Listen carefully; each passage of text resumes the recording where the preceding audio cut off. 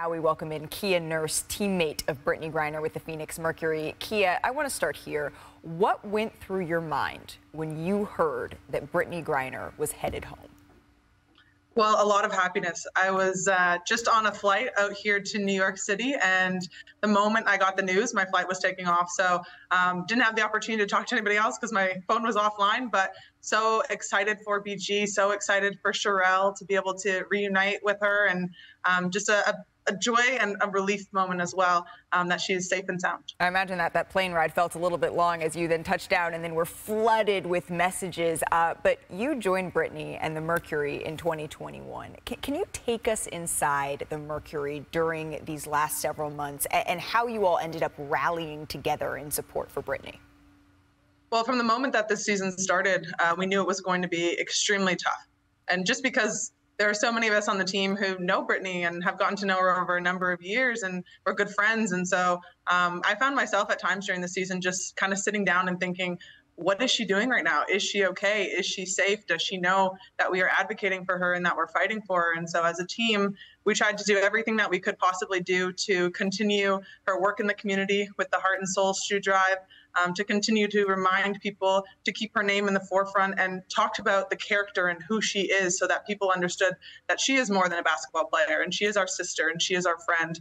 And it was difficult throughout the season. We played a whole season without one of our sisters and one of our teammates, and it's hard to put into words how hard that was. And Kia is more than a basketball player herself. She's one of the broadcast stars. I'm so proud of you, TSN. Kia.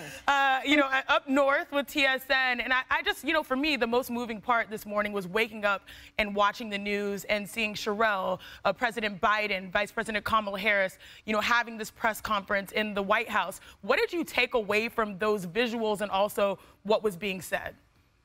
Well, I think it's powerful, right? If we look at, you know, what has gone on over this last 9 months, and I can't even imagine what Sherelle and BG's family have gone through, what BG has gone through herself, and to look at the power and the resilience and the strength from these women and their ability to get through this to what it is, and then look at the power of the word and what we were able to do as a collective. I think the WNBA is one of the most powerful leagues, and we know as a collective how powerful our voice can be, and continuing to raise the awareness for our sister in this situation was a big part of that. A lot of people, a lot of different people had a hand in this and making it to the point where now she is back home and safe.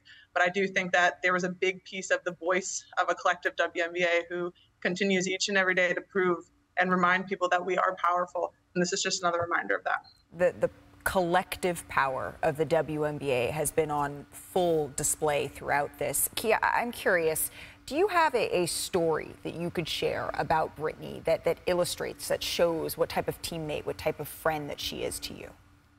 Yeah, so when I got traded to the Phoenix Mercury, you know, everybody knows you move teams, somebody's going to say, hi, welcome to the team, it's so nice to meet you, you know, send a text message. I got a random text message from a phone number, and it actually was a video, and it was BG, and she was just sitting in her car, and she's like, welcome to Phoenix, we're so excited to have you.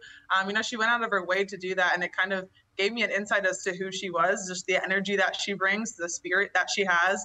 And it was almost like every single interaction that I've had with BG since I've gotten to Phoenix has been such a positive interaction. It's just a laugh, or it's a good time. And it just kind of speaks to how she doesn't really have a bad day. We walk in the locker room before the game, and I would come in, you know, it'd be BG in there, and probably DT are the first ones there. And it's just, hey, ready to have a good game today? Let's play well. And anytime I was down as a young player, she came and picked me up. So never had a negative interaction with BG, and it speaks to who she is. She's just a fun spirit to be around at all days.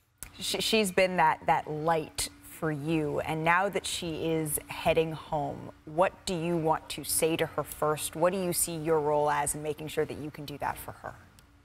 Well, welcome home, first and foremost. We missed you so much. We love you so much. I would go in for a big hug.